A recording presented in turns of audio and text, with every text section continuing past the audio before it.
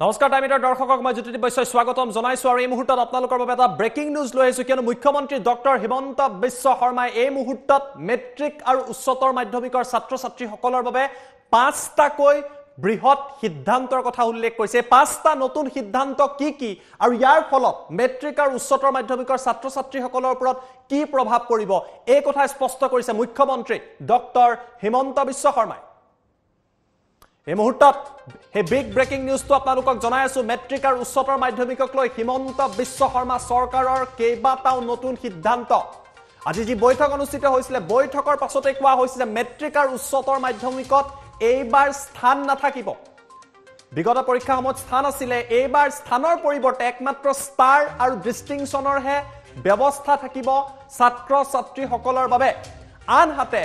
এই মূল্যাংকনৰ ক্ষেত্ৰত যি 5নং দফা আছে সেয়া ইতিমধ্যে নিৰ্দেশৰ পৰা বাতিল কৰা হৈছে। ইয়াৰ ফলত মেট্ৰিক আৰু উচ্চতৰ মাধ্যমিকত লাভ কৰা নম্বৰৰ জৰিয়তে উচ্চ শিক্ষা আৰু চাকৰি লাভৰ বাবে এই নম্বৰ প্ৰযোজ্য হ'ব। কিন্তু তাৰ লগতে শিক্ষক নিযুক্তিৰ বাবে পৃথককৈ আন পৰীক্ষা অনুষ্ঠিত ভৱিষ্যতে কৰা হ'ব পাৰে আৰু এইসমূহ সিদ্ধান্ত মুখ্যমন্ত্ৰী ডক্টৰ হিমন্ত বিশ্ব শৰ্মাই এই মুহূৰ্তত ঘোষণা কৰিছে। পুনৰবাৰ সিদ্ধান্তকেইটা জনাইছো। আজি দীঘলীয়া সময় ধৰি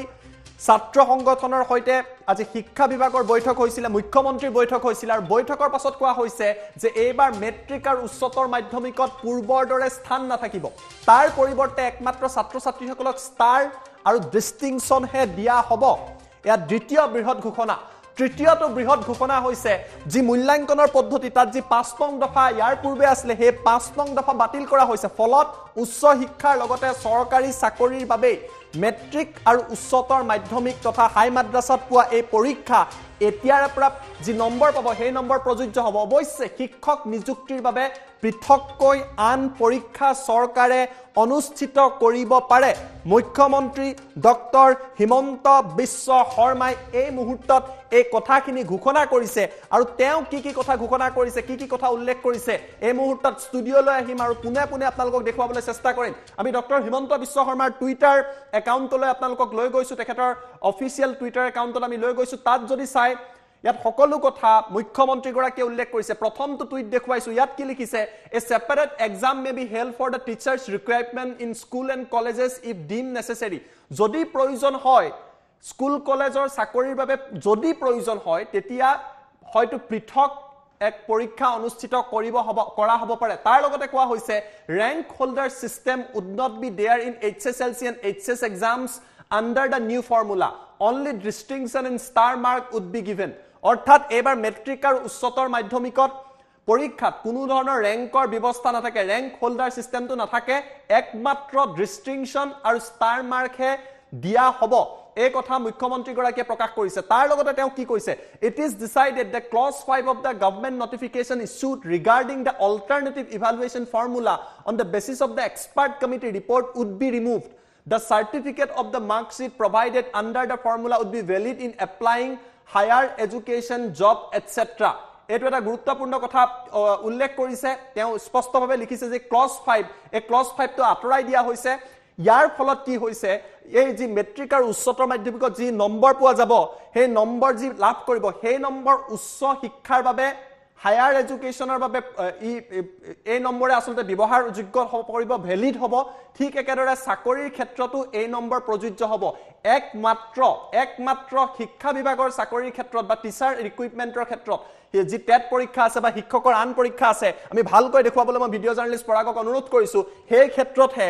এই পৰীক্ষা হয়তো এটা পৃথক পৰীক্ষা পতা হ'ব। গতিকে কেইবাটাও বৃহৎ সিদ্ধান্ত গ্ৰহণ কৰা হৈছে। আজি বৈঠক অনুষ্ঠিত কৰা হৈছিলে। সেই বৈঠকৰো আমি দৃশ্যাংক দেখুৱাইছিলো য'ত সদৌ অসম ছাত্ৰ সন্থাৰ লগতে কেইবাটাও দল সংগঠনৰ প্ৰতিনিধি আছিলে, শিক্ষা বিভাগৰ প্ৰতিনিধি আছিলে আৰু তেওঁলোকে আলোচনা কৰিছে। গতিকে পুনৰবাৰ আমি আপোনালোকক জনাই আছো এই মুহূৰ্তত বৃহৎ ঘোষণা কৰিছে। ফুল প্লেট ব্ৰেকিঙৰ সহায়ত এই মুহূৰ্তত লৈ আহিছো। কেইবাটাও গুৰুত্বপূৰ্ণ সিদ্ধান্ত কৰিছে মেট্ৰিক আৰু উচ্চতৰ মাধ্যমিকক লৈ হিমন্ত বিশ্ব শৰ্মা চৰকাৰৰ। এই সিদ্ধান্তত কি কথা কোৱা হৈছে এই মুহূৰ্তত মুখ্যমন্ত্ৰীয়ে জনাইছে মেট্ৰিক আৰু উচ্চতৰ মাধ্যমিকত এইবাৰ স্থান নাথাকিব, একমাত্ৰ ষ্টাৰ আৰু ডিষ্টিংশ্যনহে থাকিব।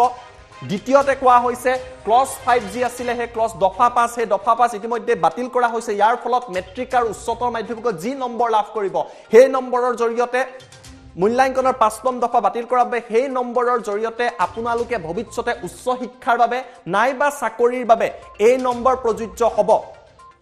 ৫ নং দফা বাতিল কৰাৰ লগে লগে এই কথাখিনি স্পষ্ট হৈ পৰিল অৱশ্যে যদি প্ৰয়োজন হয় টেটৰ শিক্ষক বা আন নিযুক্তিৰ ক্ষেত্ৰত পৃথককৈ প্ৰয়োজন হলে পৰীক্ষা অনুষ্ঠিত কৰা হ'ব পাৰে আৰু এই সমূহ কথা মুখ্যমন্ত্ৰী ডক্টৰ হিমন্ত বিশ্ব শৰ্মাই এই মুহূৰ্তত ঘোষণা কৰিছে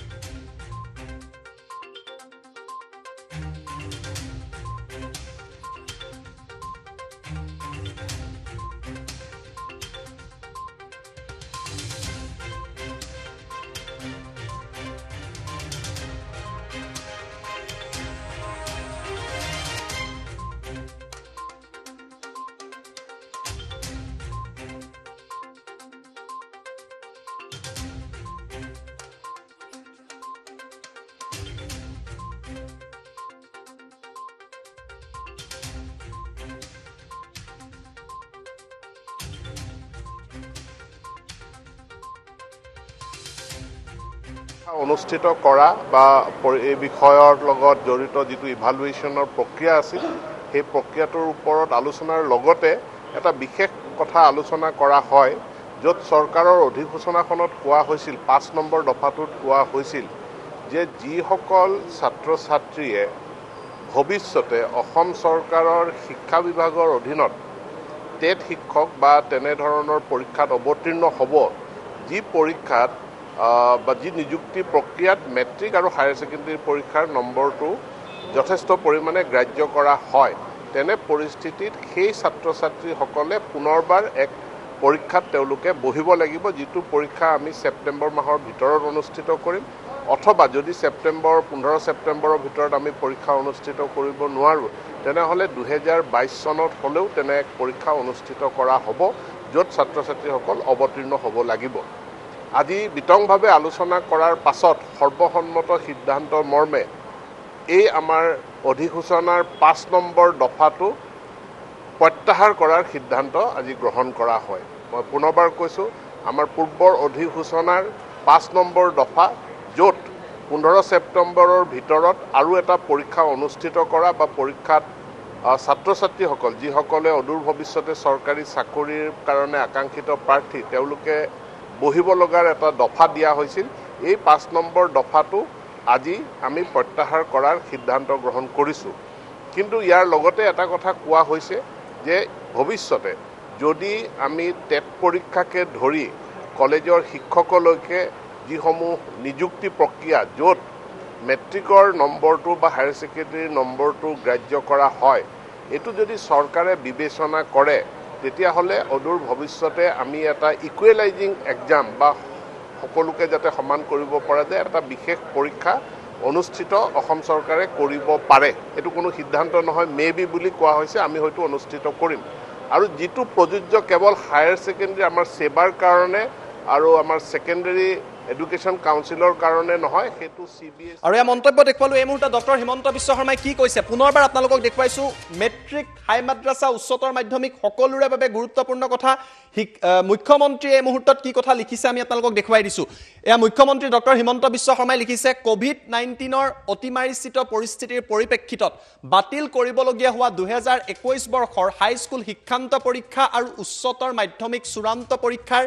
বিকল্প মূল্যায়ন সূত্ৰ সন্দৰ্ভত সদৌ অসম ছাত্ৰ সন্থা নিখিল বড়ো ছাত্ৰ সন্থা আৰু অসম জাতীয়তাবাদী যুৱ ছাত্ৰ পৰিষদৰ প্ৰতিনিধি বৰ্গৰ হৈতে আজি এক গুৰুত্বপূৰ্ণ বৈঠকত মিলিত হয় বৈঠকত শিক্ষামন্ত্ৰী ডক্টৰ ৰনোজ পেগু বিত্তমন্ত্ৰী অজন্তা নেওগ হস্ত বস্ত্ৰ ৰেশম বিভাগৰ মন্ত্ৰী ইউজি ব্ৰহ্ম উপস্থিত থাকে বিকল্প মূল্যায়নৰ বাবে গঠিত বিশেষজ্ঞ সমিতিয়ে দাখিল কৰা প্ৰতিবেদনৰ আধাৰত জাৰি কৰা চৰকাৰী অধিসূচনাৰ ৫ নং দফাটো বাতিলকৰণৰ সিদ্ধান্ত গ্ৰহণ কৰা হয় অৰ্থাৎ ৫ নং দফা বাতিল হৈছে ইয়াৰ ফলত কি হ'ব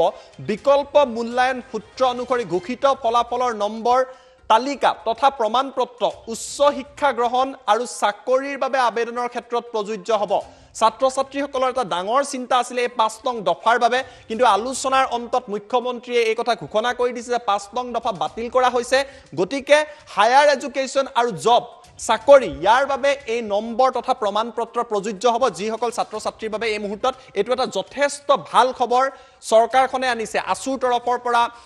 নিখিল বড়ো ছাত্ৰ সন্থাৰ তৰফৰ পৰা AJYCPৰ তৰফৰ পৰা এই দাবী কৰি থকা হৈছিল অৱশ্যে বিদ্যালয় আৰু মহাবিদ্যালয়ৰ শিক্ষক নিযুক্তিৰ বাবে চৰকাৰে প্ৰয়োজনীয় বুলি বিবেচনা কৰিলে এক পৃথক পৰীক্ষা অনুষ্ঠিত কৰিব পাৰিব গতিকে এটা ইয়াত ক্লজ দিয়া হৈছে যদিও 5 নং দফাটো বাতিল কৰি দিছে মহাবিদ্যালয়ৰ শিক্ষক বা বিদ্যালয়ত যদি আপুনি ভৱিষ্যতে শিক্ষক হ'ব বিচাৰে আৰু যদিহে চৰকাৰে ভাবে যে পৃথককৈ এটা ইয়াৰ বাবে পৰীক্ষা পাতিব লাগে এই সকল ছাত্ৰ ছাত্ৰীৰ বাবে পৃথককৈ এক পৰীক্ষা প্ৰয়োজনত অনুষ্ঠিত কৰিব বুলি স্পষ্ট কৈছে বিকল্প মূল্যায়নৰ আধাৰত ঘোষিত হাইস্কুল শিক্ষান্ত পৰীক্ষাৰ উচ্চতৰ মাধ্যমিক চূড়ান্ত পৰীক্ষাৰ ফলাফলত স্থানপ্ৰাপ্তৰ তালিকা নাথাকিব